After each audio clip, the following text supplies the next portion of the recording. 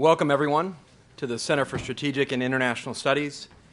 My name is Juan Zarate. I'm a senior advisor here at CSIS. It's an honor for me to welcome you all on behalf of Dr. Hamry and CSIS, especially on such a beautiful fall day here in Washington. I'm privileged and quite pleased, actually, to welcome a close friend and former colleague, Undersecretary of the Treasury, Stuart Levey.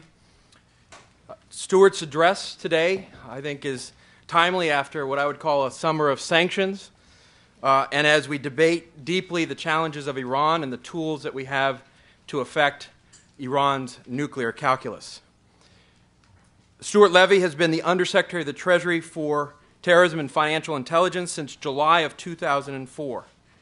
It's a tribute to Stuart and his work and his value to the U.S. government that the Obama administration and Secretary Geithner asked him to stay on in this capacity, the same capacity he served for the Bush administration. In this role, Stuart has been a trailblazer, overseeing Treasury's regulatory, sanctions, enforcement, and intelligence functions, putting him at the center of most of the major national security challenges for the U.S. government, from terrorism to proliferation to sanctions on rogue states like Iran and North Korea. Before this, Stuart served at the Department of Justice in various capacities, his last role serving as the Principal Associate Deputy Attorney General, where he was the principal staff member for the Deputy Attorney General on all things counterterrorism at a critical time in our history.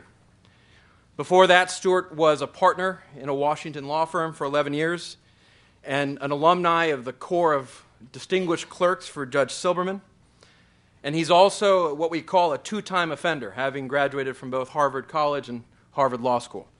Not a bad club to be a part of. We're privileged, I think, to have Stuart here today. He is not only a dedicated public servant, one whose value was apparent to the prior administration and the current administration, but somebody whose words, deeds, and even travel are marked by our friends and our foes alike because of the impact of his work. More importantly to me personally, he's a true gentleman, and I count him as a very close friend, and so I'm honored to host him here today. The order of the business today is that we will hear from Stuart. His remarks will be posted immediately on www.csis.org. We'll then move into a Q&A session, which I will moderate. I'll hold the prerogative, so I may ask a question or two. With that, I'd like to welcome Undersecretary Stuart Levey.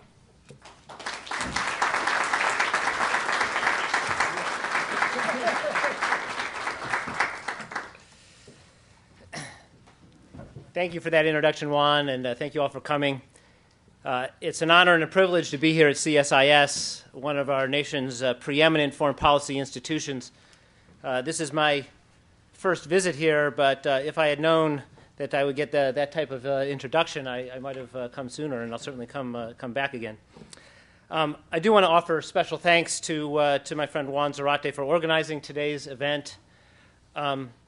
When Juan served at the National Security Council and was running our counterterrorism operations there, his innovative thinking and exceptional leadership were a driving force behind many of our government's critical national security strategies. But before that, he was at the Treasury Department as our first Assistant Secretary for Terrorist Financing and Financial Crimes, and in that role was my partner in 2004 when we created the new organization, the Office of Terrorism and Financial Intelligence. And I think it's fair to say, in fact, that Juan was perhaps the visionary behind the creation of that office. And if there's truth in what Juan had to say, it's largely because he taught me so much when I was there. I'm here today to address a skepticism that both Juan and I did encounter when Juan was at the Treasury Department back in 2004 and 2005, and that is that foreign public policy professionals often question the effectiveness of sanctions, and there are plenty of historical examples to buttress their skepticism. What I'd like to explain today is how sanctions can indeed be effective, by which I mean that they can create leverage for our foreign policy goals if they're designed and executed properly. And I'd like to lay out how that is precisely what is happening right now in the context of Iran. This audience is already well versed in the history of U.S.-Iran relations and the challenges we continue to face in trying to prevent Iran from developing nuclear weapons and from supporting terrorism. As we all know, Iran failed to respond meaningfully to the offers of engagement by the United States and the international community, and has continued to defy multiple UN Security Council resolutions. While that offer of engagement still stands, the United States and the international community have therefore been forced to impose additional consequences on Iran. The objective of that pressure is to sharpen the choice for Iran's leaders between integration with the international community, predicated on fulfilling their international obligations, and the hardship of further isolation. When this administration embarked on a policy of engagement, we also recognized that Iran might well pursue the course that it has indeed pursued. And as it became clear that Iran was pursuing a path of defiance, we formulated our plan to pressure Iran. This involved developing a set of measures designed to create a dynamic that would isolate Iran, and especially its leadership and the institutions it controls, from the international financial and commercial systems. As Secretary Clinton said earlier this month, sanctions and pressure are not ends in themselves. They are the building blocks of leverage.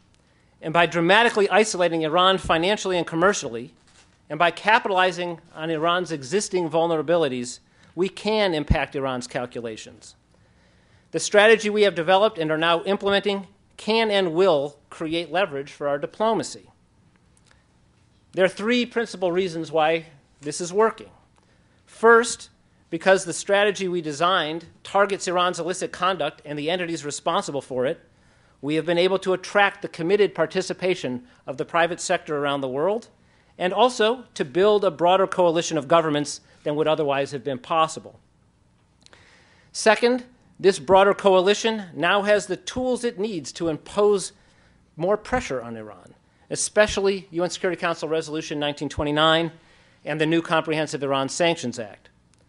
And the administration worked diligently with our allies and partners during the negotiation of Security Council Resolution 1929 to ensure that strong measures were taken to implement the resolution by countries around the world. And third, this all comes at a time when Iran is particularly vulnerable. It's vulnerable because of its government's economic mismanagement and because of its narrowed political flexibility. And it's not just my prediction that this strategy can have significant impact. It's already begun to do so. The measures the U.S. and others are implementing are imposing serious costs and constraints on Iran. We believe that Iran's leadership was caught off guard by the speed, intensity, and scope of the new measures, misjudging the strength of the international community's will. The contrast between Iran's situation in 2005 and today is stark. Prior to Treasury's first action against an Iranian state-owned bank back in 2006, Iran had access to financial services from the world's most prestigious and largest financial institutions, allowing it to conduct business in all corners of the globe. Today, Iran is effectively unable to access financial services from reputable banks and is increasingly unable to conduct major transactions in dollars or in euros. This trend is no longer limited to the financial sector. Almost daily, we receive reports of major firms around the world deciding to pull out of business dealings with Iran. Over the last several months alone, dozens of companies have announced publicly that they have curtailed or eliminated their business ties to Iran, including Toyota, Kia, Lukoil, Allianz, Lloyds, Royal Dutch Shell, and many, many others. Iran is increasingly unable to secure needed foreign investment, financing, and technology to modernize its aging energy infrastructure, thereby threatening its oil and gas production and export capacity. Because of new sanctions legislation from Congress, Iran is having great difficulty importing refined petroleum. And Iran's shipping industry, a major conduit for its international trade, has found that international insurance companies are refusing to cover its ships and shipments. Iran is now struggling to mitigate the effects of sanctions. Its leaders are turning increasingly to the Islamic Revolutionary Guard Corps, IRGC, Iran's military vanguard that has long been involved in Iran's terrorism and missile programs. They're turning it to prop up the economy. This is likely to exacerbate Iran's isolation as companies around the world are beginning to shun all business with the IRGC. perhaps most important of all, we are already receiving reports that the regime is quite worried about the impact of these measures, especially on their banking system and on the prospects for economic growth. And as pressure increases, so has internal criticism of Ahmadinejad and others for failing to prepare adequately for international sanctions and for underestimating their effect.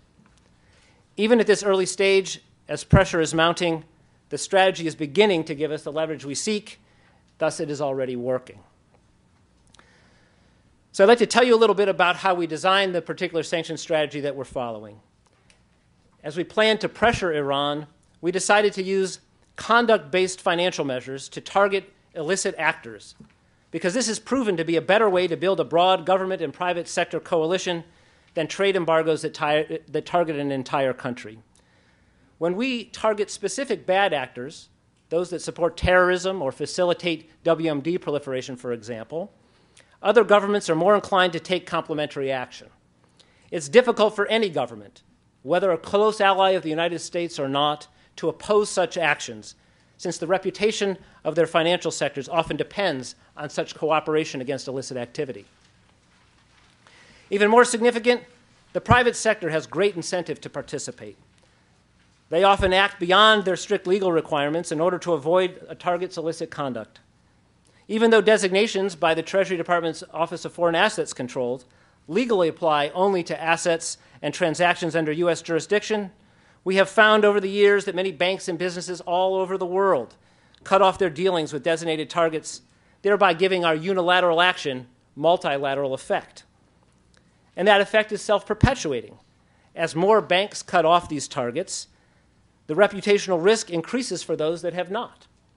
And so many of those follow suit, creating a ripple effect that amplifies the effect of sanctions. And then once the private sector cuts off those targets, governments are often find it easier to do the same. The result is a mutually reinforcing cycle of government and private sector action that isolates the bad actors from the legitimate financial system. This puts tremendous pressure on our targets, and at the same time promotes the integrity of the international financial system. As is apparent from that description, banks are at the heart of our sanction strategy, and this is for two reasons. First, they are the lifeline of international commerce. Without access to financial services, it becomes difficult to conduct other commercial transactions, especially on a scale that a country like Iran needs. Therefore, by getting banks to cut off an illicit actor, that individual or entity's access to the rest of the commercial sector is affected. And second, financial institutions have regulatory obligations and a cultural commitment to maintaining the integrity of the financial system with established concepts such as due diligence and knowing their customers and understanding the nature of their transactions. While not all banks have unblemished records in this regard, they do all ascribe to that credo. And since Treasury has responsibility for overseeing the integrity of the financial system, we have been able to develop a dialogue with financial institutions all over the world about the particular threats they face. Banks are eager to receive the type of information about illicit conduct that Treasury is able to provide and to engage with us about mitigating that risk. We are therefore able to make the private sector portion of our strategy work. Prior experience with Iran also taught us to expect that Iran would engage in deceptive and dishonest conduct to get around whatever sanctions we imposed. We therefore sought to create a sanctions program that makes evasion work to our advantage.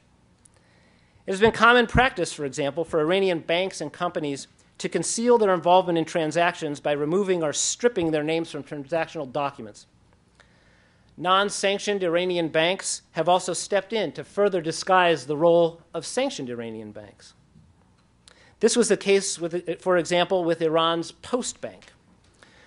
Postbank conducted transactions for Bank SEPA, which had previously been designated by both the United Nations and the United States. Bank SEPA would set up the transactions, and then Postbank would substitute itself in for Bank SEPA and carry out the transactions in a way that banks would not know that Bank SEPA was involved. As a result, the United States designated Bank SEPA, the United States designated Postbank for helping Bank SEPA evade sanctions. And Iran's deception is not limited to its banks. In the shipping industry, for example, Iran's national maritime carrier, Irisl, which we designated for proliferation in 2008, has employed front companies, renamed and repainted its ships, and changed the nominal ownership of its vessels, all to hide the connection to Irisl. This catalog of deception by Irisl has now been exposed. To date, we have now designated 28 Irisl front companies and identified more than 100 ships as being the property of Irisl and its fronts. And the more we have exposed Iran's evasion and deceptive practices, and the more we have taken enforcement action against those that have cooperated with Iran in those practices, including several major European banks that cooperated with Iran in stripping transactions, the more we've done that, the more the private sector has become wary of conducting business with any Iranian entity or those acting on Iran's behalf. Because many in the private sector are unable to distinguish between Iran's legitimate and illegitimate transactions, they have opted to cut off Iran entirely. In this way, Iran's own evasion and deceptive conduct is further increasing its isolation. Beyond the design of our strategy, the second factor working in our favor is that more countries around the world are willing to take strong actions, and there are now better tools available for them to do so. The most important development, of course, is UN Security Council Resolution 1929. Building on three previous sanctions resolutions, Resolution 1929 contains a range of very strong provisions. Among the strongest are the resolution's financial provisions, which call upon member states to prevent all financial services, which includes banking, insurance, and reinsurance, if there are reasonable grounds to believe that such services could, I underscore could, contribute to Iran's nuclear or missile programs. The language of these provisions provides a legal basis for countries to take very strong measures. And given the strong public record regarding Iran's illicit and deceptive conduct, the operating presumption should be that virtually all transactions or financial services involving Iran could contribute to its nuclear missile programs. We pushed hard for these provisions because they feed directly into the broader strategy that I outlined before. We also worked extensively with our allies, both before and after the negotiation of 1929, to set up follow-on actions that robustly implement the resolution. What we have seen so far is exactly that. The sanctions imposed by the EU, for example, include considerable restrictions on Iran's energy, financial, insurance, trade, and transportation sectors. The financial measures adopted by the EU are particularly forceful. Transactions of more than 40,000 euros generally cannot occur absent prior governmental authorization. The opening of new outlets of Iranian banks within the EU is prohibited. The EU even prohibited the establishment of new correspondent bank accounts by Iranian banks. And it also banned the provision of insurance or reinsurance to the government of Iran or to any Iranian entity. The EU also froze the assets of more than 100 entities and individuals, including, most importantly, most major state-owned Iranian banks, as well as the entire IRGC and Irisl. Australia, Canada, Japan, South Korea, and Norway have taken a similarly robust approach. And the leadership of all those countries is crucial because others that now follow will look to the precedent that they set. And their actions have demonstrated a strong and growing international consensus to hold Iran accountable for its actions. Meanwhile, the United States has taken several actions of our own this summer, as Juan indicated, adding substantially to an Iran sanctions program that was already the most rigorous in the world. Since the adoption of 1929, we have targeted more than 50 additional entities, ships, individuals, Iranian state-owned banks, companies, IRGC officers. We've targeted them for participation in Iran's proliferation or terrorism activities. We've also formally identified dozens of banks, investment companies, and technology firms owned or controlled by the government of Iran, including several of them which have names that obscure that affiliation, thus aiding companies around the world who are seeking to avoid transactions with the Iranian government. Congress gave us another powerful tool this summer by passing the Comprehensive Iran Sanctions Act, or CSIS, which the President signed on July 1st. CSIS forces a stark choice. If you conduct certain business with Iran, you can't do business with the United States. And CSIS contains significant restrictions on government contracting and in sanctions for companies that assist Iran in acquiring refined petroleum products or that invest in Iran's energy sector.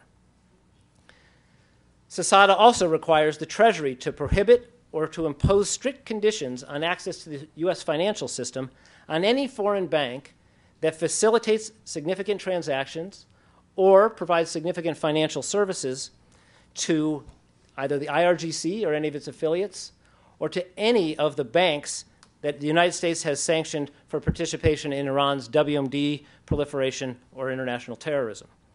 And as of this month, there are now 17 such banks, as we recently designated for proliferation an Iranian-owned bank in Germany, the European Iranian Trade Bank, which was one of Iran's few remaining access points to the European financial system. This particular provision of CSIS is already proving to be very powerful.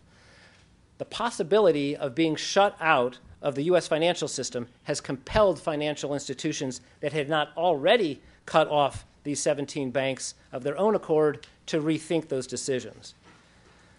Shortly after CSIS became law, I received an urgent message from a bank executive whom I had discussed on several occasions his bank's significant dealings with Iran. He reached out to me urgently because he wanted to make sure that I knew that his bank board had just met and that in light of CSIS and other sanctions on Iran, they had resolved to cease all further business with Iranian institutions immediately. I can tell you that his bank is not alone. And this brings me to the third reason why these measures are working. It all comes at a time when Iran is vulnerable to pressure. In the economic sphere, as I mentioned, Iran is having difficulty attracting foreign investment, particularly Western investment, needed to develop its oil and gas industry. Despite the fact that Iran sits on one of the world's largest oil and gas reserves, its oil production has stagnated of late, and as the IMF has noted, its medium-term production capacity depends on its ability to attract foreign investment. Iran's oil minister stated publicly in late 2009 that Iran was not attracting investment it needed to prevent a decline in production. Even before the recent round of sanctions, Iran's investment environment was grim. Now, because of the new sanctions, and because of the unwillingness of banks and insurance companies and major energy companies to undertake projects in Iran, Iran's investment landscape is even more bleak. As a result, Iran is losing access to the much-needed technology it needs and will only face continued stagnation, which could have long-term political and economic consequences as Iran struggles to create jobs for its disproportionately young population. Unemployment is currently over 14%, even according to unreliable government estimates in Iran. Iran's parliament has claimed that it's as high as 22%. High unemployment poses a particular challenge for Iran's leadership, since people under the age of 30 account for 3 out of every 4 unemployed Iranians. And the Iranian leadership's inability to develop its most important industry or create sufficient jobs is an example of the economic mismanagement that's undermining public confidence. Iran also continues to suffer from high inflation. While reliable numbers are hard to come by, we believe the current rate is significantly higher than the official Iranian government claim of about 9%. In addition, the Iranian banking system is unhealthy, even aside from the devastating effect of sanctions. Just a couple of years ago, the leadership forced Iranian banks to make loans at interest rates significantly lower than the inflation rate, thereby prompting the resignation of 2 central bank governors. State-owned banks also made excessive credit available to politically connected elites, who then often failed to repay those loans with impunity. As a result of such poor lending decisions, the Iranian banking sector suffers from a very high rate of non-performing loans, approximately 20% of the sector's total assets. In addition to undermining confidence in Iran's banks, such practices feed into the perception that Iran's banking system is rife with official corruption and cronyism. Because of the leadership's economic mismanagement, Iran is poorly positioned to respond to sanctions. And as the leadership tries to formulate a response, it's faced with unappealing choices. For example, because it's encountering difficulties in acquiring gasoline because of sanctions, the government is seeking to find ways to reduce its demand for gasoline. One obvious step would be to reduce the heavy subsidies that now make the price at the pump about 42 cents a gallon. Iran recently announced that it would reduce those subsidies on gasoline and other items by about $20 billion. These subsidy cuts were delayed last week once again, most likely because of concern about public backlash. Iran's main audit body warned that subsidy cuts might result in severe political disputes. And when Iran raised gasoline prices and instituted monthly gasoline rations in 2007, riots broke out across the country.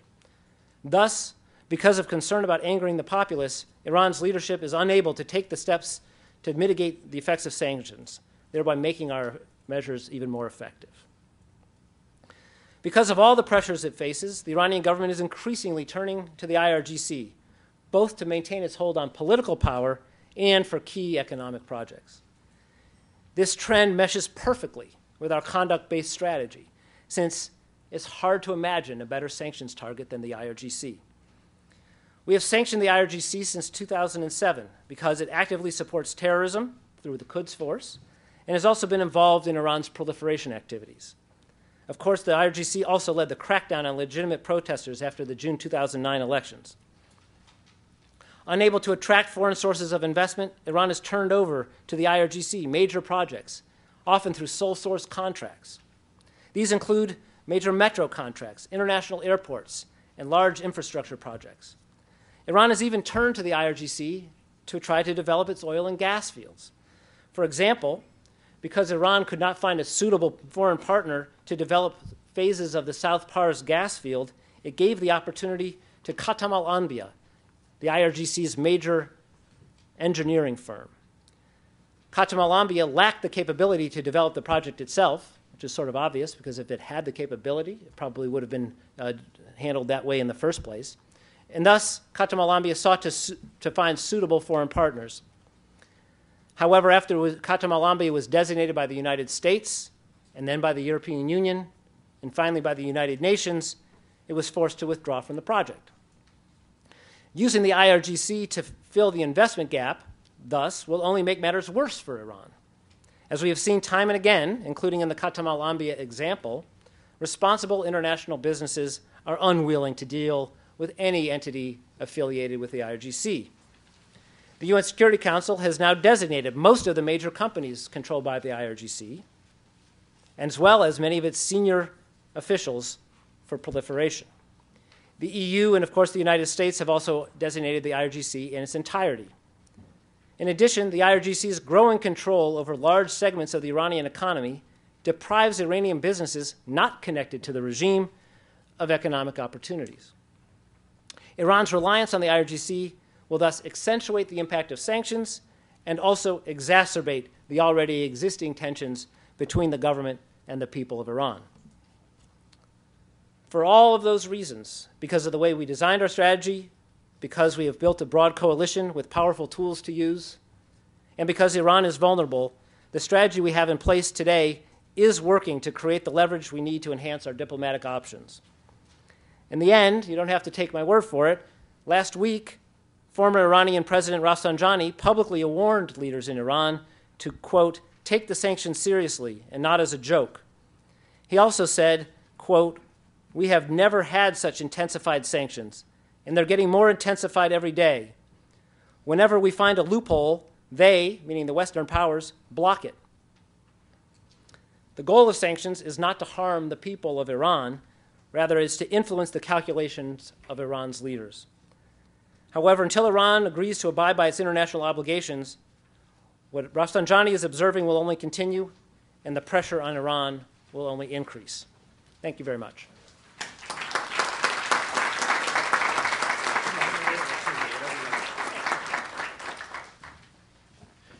Okay, we'll now open this up for questions and answers. I'm going to take the prerogative and ask the first question, but what I ask is we have folks, I believe, with microphones. Okay, got it. There's a microphone here at the front of the room. I didn't see it. Please come up, identify yourself if you have an affiliation, your affiliation, and cut quickly to the question. I know we often want to comment and have a wind up to the question, but try to get to the question quickly so we can hear from Stuart.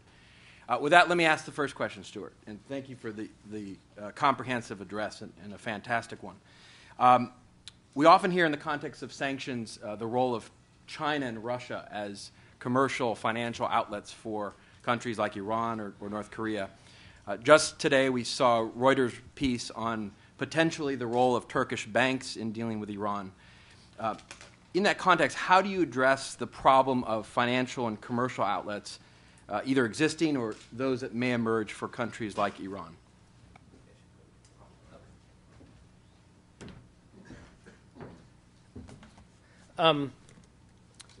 Well, as I think is obvious from what I said, we sort of need to make this a global effort, and in that regard, we are already on track to do that. It's not just passing a UN Security Council resolution; it's getting the implementation of it and getting this kind of private sector dynamic working. And so we have been traveling around the world. The Treasury Department, the State Department, usually traveling together, traveling around the world to do just that. We have visited Turkey already, and we have engaged with them on exactly these issues. One thing we're finding that I think is rather dramatic is that because of the new environment with respect to Iran, especially the private sector is reacting very, very positively. In Turkey, it's no exception. The private sector is quite aware of the risks that it faces with respect to dealings with Iran, and frankly, financial institutions are quite aware of the risks they face under the law in the United States, CSIS, and that they know that if they're going to do significant business with these designated entities, especially these Iranian state-owned banks, that they could find themselves in a position where they have no access to the United States, and that is making the conversations, I think, go in a certain direction. Thank you. Yes. Patrick Clausen from the Washington Institute for Near East Policy. The most recent Security Council resolution mandated an experts committee to look at the questions of how to better enforce the UN sanctions. I understand the committee may shortly be formed. Yes. What issues would you like to see that group look at? And what would be your advice to that group about some things the U.S. government would be eager to cooperate with them on? Well, I think there are probably lots of issues that my colleagues around the government will help me identify in addition to what I could think of off the top of my head. But we have seen, in the context of another resolution in North Korea, a very effective experts group that was identifying violations of the Security Council resolution, investigating them, reporting back to the Council, and then, quite frankly, it gives us and other countries the ability to take action. And so the more of that sort of work, in addition to, there may be many other things that they could do, but that's one thing that I think is quite effective because the Security Council resolutions, it's quite important that they be implemented and that there be some consequence for violations. And an experts committee can be one tool that can be effective in helping that come about. And by the way, I think you're right that this committee is being formed, and I know we're in the process of the State Department's in the process of getting that set up with others at USUN. Yes. Thank you. Norman Bailey, Institute of World Politics. First of all, I want to congratulate you, Secretary Levey, for the excellent work that you and the department are doing. I'm asking about a situation which can be illustrated by Venezuela, where Iranian banks have been sanctioned, but Venezuelan banks that are used as conduits for the Iranian banks have not been sanctioned. And I wonder whether that is something that the department's looking into, not just in the case of Venezuela, but also other countries. Right. That's an excellent question, and it's also a perfect example of exactly what CSIS does. So what is new in this statute is that financial institutions that do business with banks that we've already sanctioned, and there is, as the questioner indicates, a bank in Venezuela that we have designated for being a subsidiary of the Export Development Bank of Iran. Now other banks that do business with that bank stand the risk of being cut off from the U.S. financial system. And so that is something that we will be looking at going forward. We had an obligation to issue regulations under that new law, which we did in August, and so now we're in a position to start doing exactly what you've mentioned. Yes, please come with the mic. Cliff Kupchin with Eurasia Group. First, there have been press reports that Iran is having trouble selling its oil because of letters of credit and insurance on ships. Can you corroborate that? And is it a goal of the U.S. to deny Iran its ability to sell oil? In other words, are we after sort of a backdoor oil blockade? Thanks. I do think I have seen similar reports, and I do think that there have been some complications in terms of inability to obtain letters of credit and other services that have complicated this issue for Iran, and that is directly part. That piece of it is directly part of what I've been talking about, but it is not. It is not the policy that we're pursuing to try to prevent Iran from selling its oil. But it is our policy to try to make sure that whatever transactions Iran does engage in are scrutinized very carefully, and to make sure that there's no illicit aspect to any of those transactions. And that has made the insurance companies and financial institutions resist doing this business at all, because they are worried about being caught up in this kind of deceptive conduct that Iran has made a practice of engaging in. Yes. I'm Richard Savoya with the National Foreign Trade Council. You mentioned the EU sanctions and their robustness in terms of the financial dimension. And I note that in the EU restrictive measures, there is an explicit exemption for humanitarian trade. CSIS has a statutory exemption continuing for humanitarian trade, which is licensed under the Office of Foreign Assets Control. Indeed. Is there a similar explicit exemption on the financial sanctions side? Look, I think that's an excellent question. I think it's important to point this out. I mean, there is not just as a matter of the EU sanctions, but generally as our policy that we're not trying to cut off humanitarian trade. And as the questioner points out, this is even permitted and especially licensed under U.S. sanctions, which are already the toughest sanctions in the world, but we have humanitarian exemptions. And it probably won't surprise you that as I've traveled around the world, especially in the last few months, this is one of the things that people want to talk about. They want to talk about how are we going to be able to make sure that medicine and food and so forth continue to get into Iran. And most countries and the discussions have led to arrangements being set up to ensure that can continue to happen, and that's consistent with our policy. Next question. Hi. Deanne DeGrummel from the Carnegie Endowment. In the past, a lot of Iran's trade has gone through Dubai. How satisfied are you with the measures taken by the UAE and Dubai to enforce sanctions? And is there anything else you'd like them to see do? I have been discussing this issue with the UAE for a number of years even, and have had a really detailed dialogue with them on this issue. I think that the UAE has even now indicated publicly its concerns about the possibility of a nuclear-armed Iran, and they are taking that issue quite seriously. I think that all indications that we have right now are that we will see really substantial cooperation from the UAE that we value very much, and that I think will be very, very advantageous to the overall global effort. The UAE, on the one hand, as I think you know, has a great deal of historical ties, both familial and cultural and trade ties with Iran, and therefore I think they have issues to grapple with respect to how to adjust to the new sanctions, and especially the sanctions that are imposed by our Congress. But I think that they are doing that and are taking very strong steps to ensure that they're acting consistently with the global trend.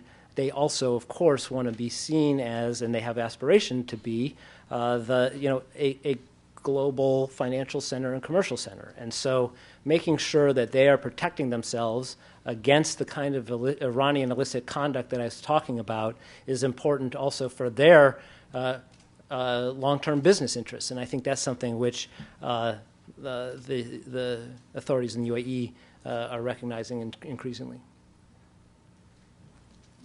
Over here. Thank you. I'm Valerie Kirkpatrick from Human Rights Watch. First of all, I just want to commend your office for taking this on, and it's obviously a huge undertaking. And in light of that, I just wanted to know, do you feel that you have the needed resources, both financial and manpower, to really, do this well and comprehensively? And as a follow-up to that, how does that affect your ability to implement similar sanctions in other countries less high profile than Iran, say Burma, for example? Well, that's about the nicest question one can get, I guess. We do have the ability, I think, to do more than one thing at once, and we have the resources to do it. I'd like to think that we, of course, every organization prioritizes, but I do think that we're able to get to all the things that are important to our foreign policy in terms of enforcing our sanctions. You're right to point out that we do, we do the things that we've talked about on Iran, but we also have a wide variety of other responsibilities, including such important sanctions programs like Burma. But I do think that we feel like we're able to get the job done. Yes, please. Thank you. Elçin Poyrazlar from Cumhuriyet Turkish Daily. I would like to ask you about Turkish government's position on the UN Security Council sanctions. They're fine with it. They say they're going to apply it, but not the unilateral sanctions. And recently, Turkish Prime Minister Erdogan stated that the trade with Iran might go triple the amount today. Are you concerned about Turkey's position? Well, I think one has to look at those kinds of statements and look at them with some concern. But I think also, as I indicated in response to Juan Zarate's question, the private sector in Turkey, I think, will look at things and also make decisions for itself about what business it wants to handle. And thus far, I think they are reacting in a way that is consistent with the rest of the global consensus in terms of being quite wary about business with Iran. I do think that it's important to note what you said in your question, which is that while Turkey, of course, did not support the Security Council resolution, they have indicated that they will implement the resolution.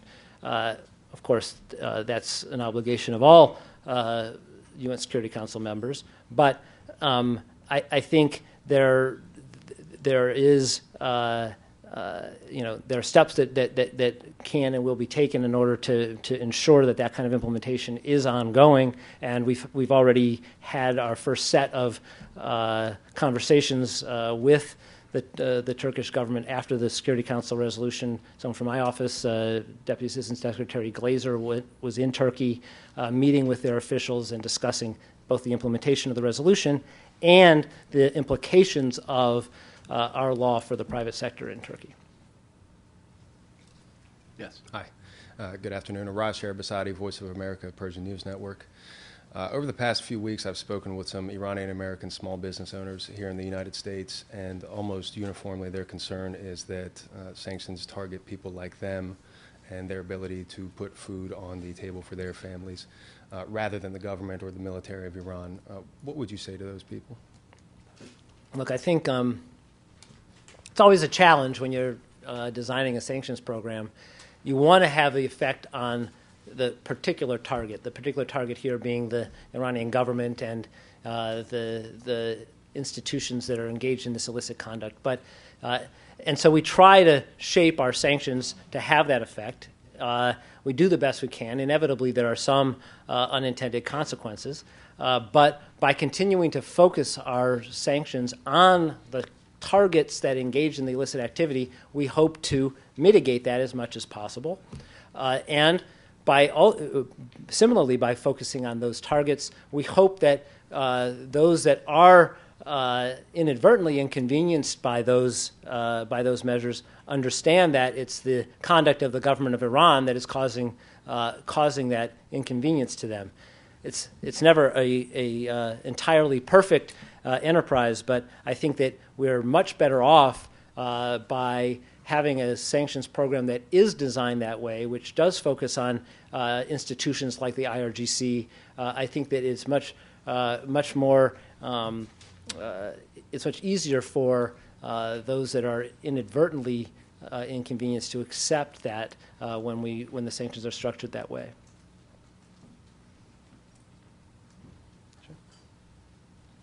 Roger Hardy, Woodrow Wilson Center. There's overwhelming evidence that the sanctions are hurting, but isn't the problem that this is the kind of an almost unique regime in the sense that it can absorb pain, it almost welcomes being under siege, and that in the end the sanctions won't hurt the right people sufficiently to make them change their minds on the nuclear question? Look, I think that's a very important question, and one which no one knows for sure the outcome. I do think that the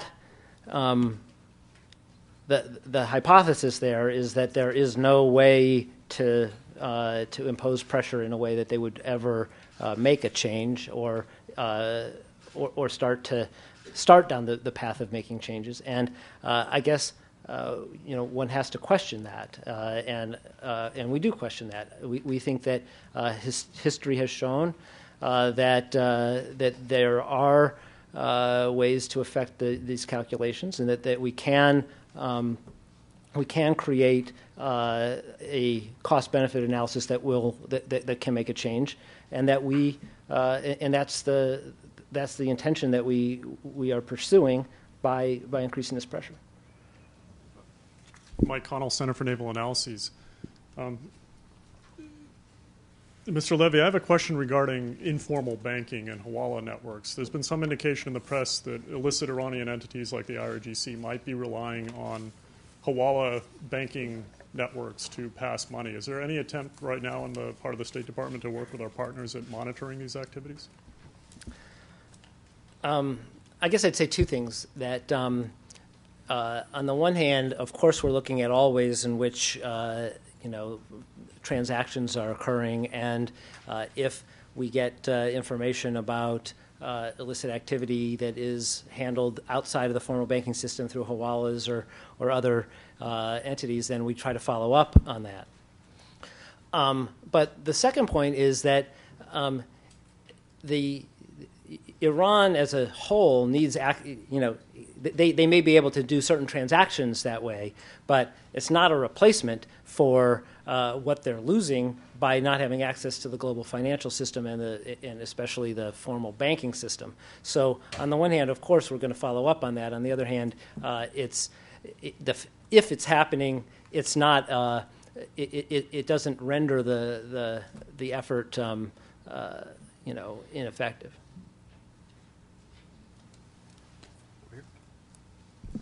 Gary Kleiman, Kleiman International Consultants.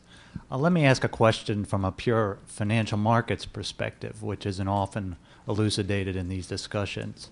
At the same time the sanctions policy was intensified, the Tehran Stock Exchange is up 40% through the end of August. The South Pars project managed to sell an international bond. Iranian officials are making a major presentation at a capital markets conference on their privatization program.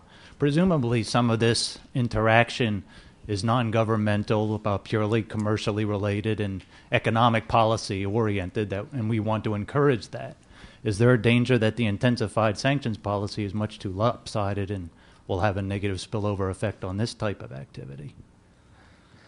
Well, I guess I don't quite understand that we're trying to affect this type of activity, which is several types. But what I hear in the question, though, is that there are lots of statements being made about things happening within Iran, development of gas fields or sale of bonds. One has to be cautious about accepting that which is said. Sometimes it's true, sometimes it isn't. And we've seen, for example, lots of deals announced, MOUs announced, that to develop projects within Iran, and nothing ever comes of them. It's not clear that there's always substance behind them. I'm Dan O'Flaherty with the National Foreign Trade Council. Simultaneous with the ratcheting up of the sanctions program against Iran has been a continued effort to engage the government of Iran in discussion about the nuclear program and other matters. So my question is, can you tell us a bit about how these two things are calibrated within the administration, how the carrot and the stick meet each other and deal with each other? Yeah, and that's an interesting question, of course, and we do a lot of thinking and talking about that. As I think people know, President Obama came into office and he made this offer of engagement, and he'd made it without preconditions and so forth. But Iran didn't take the offer, didn't respond meaningfully. But it is our policy, and it remains the policy that there's not a contradiction between engagement and pressure. We can do both at the same time. Now, of course, they could have had engagement at the beginning of the administration under conditions that were less pressurized, of course. But there's no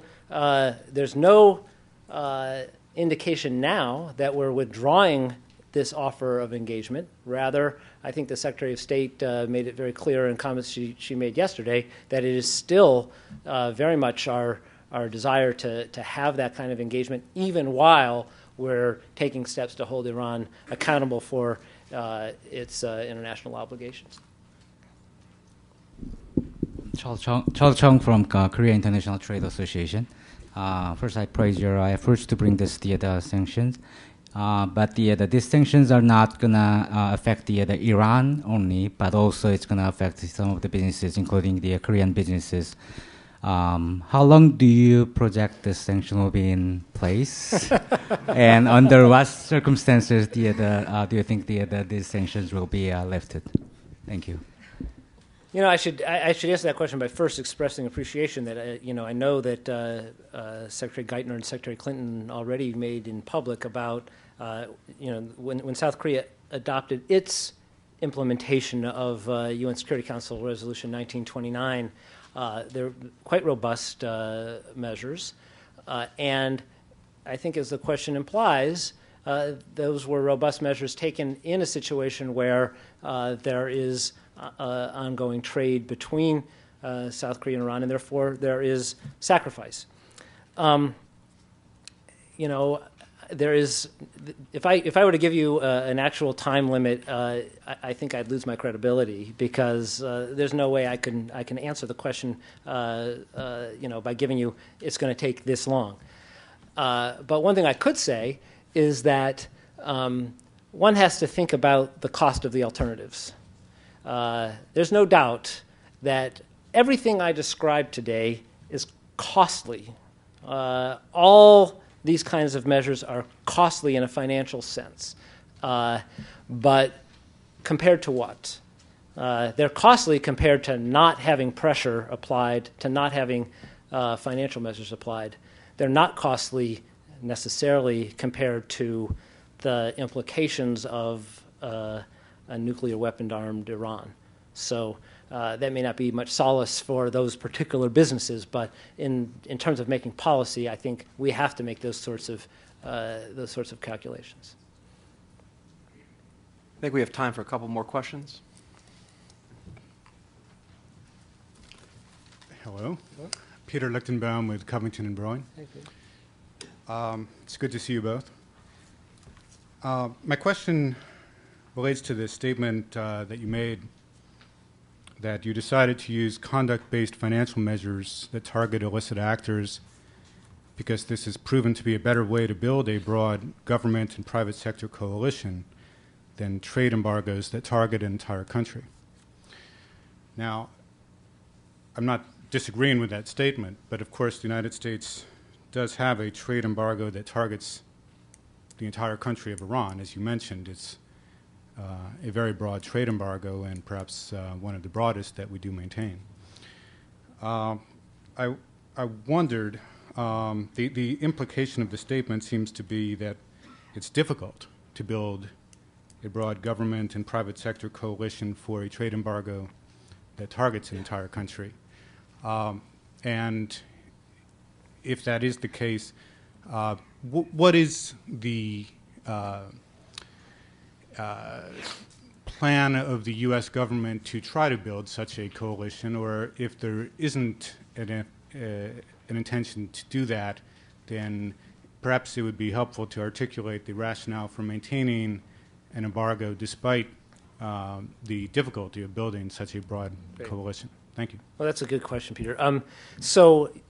You're right what the implication of my statement was intended to be, which is it is more difficult if you have a broad country-based trade embargo or investment ban. It is harder to build a coalition. It's harder to build a coalition with governments because unless they agree with you on both the political path that you're pursuing and the urgency of the problem and the sacrifice that you're asking them to make, they're unwilling to do it. And secondly, the private sector is less likely to go along because they view those sorts of measures not as trying to help them identify illicit activity that they should stay away from, but rather as a political statement from a government, and they may adhere to it because they're scared of being caught not adhering to it, but they have no incentive to amplify the measures, and so they don't. They'll go along with it, but they won't amplify. And having said that, the trade embargo that you're referring to was in place. It's been in place for a long time. So, without making policy from the podium, which is not usually a good way to keep your job, one would have to imagine a situation where we are going around the world asking for sacrifice from other countries, and I guess the suggestion would be, meanwhile, lifting our trade embargo so that our companies could go in and take opportunities that we're asking others to give up. That's not likely to be tenable. And so it didn't, I don't think anyone has ever seriously considered that, at the same time we're trying to increase pressure on Iran, that we would somehow unilaterally lift our underlying general sanctions program on Iran. Peter, we're going to move to a new question. Thank you. Jeffrey Schott with the Peterson Institute for International Economics. I've got a big money question and a small money question for you. As I understand it, the purpose of the sanctions, as you've explained it, is to squeeze the resources available for Iran's weapons development programs, and therefore convince them that it's a good idea to live up to their international obligations. And the measures you've put in place have been far more effective than anything that's been done over the past 40 years. But there still is a lot of money coming in from oil export revenues, which is a lot of money to play with for a regime that would want to devote funds for illicit trade to get the materials and componentry necessary for their weapons development. Are you tracking these revenues? Is there a way to see if there is this type of diversion? Because what you're concerned about are the revenues over the near term, not the investments made that will support the continued level of production over the medium term after they might have been able to attract this. Yeah. And the Okay. second small one is a technical question Okay. that I'm not sure of, and that is contract sanctity provisions in the European sanctions. Does that provide a big loophole for continued European trade with Iran? Yeah. I'm going to quarrel with your first question because it's, as I said to another questioner, it's not our attempt to cut off Iran's ability to sell its oil. That may be a byproduct of what's happening because they're unable to get financial services or insurance or whatever. So it's not the case that what we're trying to do is squeeze their resources necessarily, but rather to isolate them financially and commercially, especially the entities that are involved in illicit activity, which is a slightly different thing. I think one has to be realistic in this situation where a country has the kind of resources that Iran has, and we have allies like one of your prior questioners at this microphone that are dependent or very reliant on receiving those resources. I think we have, like South Korea and Japan, etc. We have to design.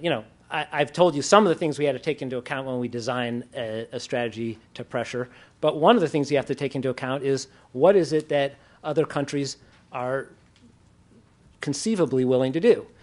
So I think we had to design a strategy here, as we have in other contexts, that does not try to eliminate Iran's ability to receive revenue for its oil. But, as you point out in your question, if they're unable to develop the infrastructure for the long term, if they're unable to continue their developing their oil fields in a way that will increase capacity and their ability to export, then that starts to create tension within Iran because their leadership realizes that in the long run, this is not going to work in terms of their economy. And their young population realizes that, look, our leadership is failing us. Our leadership is failing us because they're unable to create opportunities for us in the future. And that's happening in Iran. We're seeing young people leaving, especially educated young people, for precisely this reason.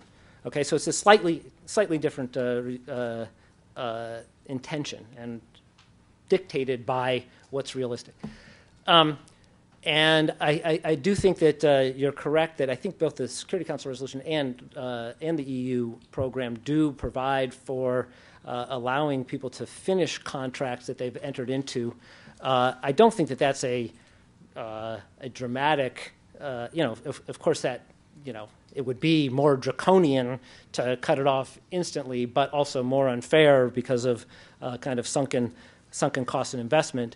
And so I don't think it dramatically undermines the effectiveness of the sanctions. I think that will be it. Before we thank Undersecretary Levey, I'd ask you to stay seated so we allow Undersecretary Levey to leave before we all do. But please join me. He's been incredibly generous with his time and incredibly insightful in his remarks. So please join me in thanking Stuart Levey.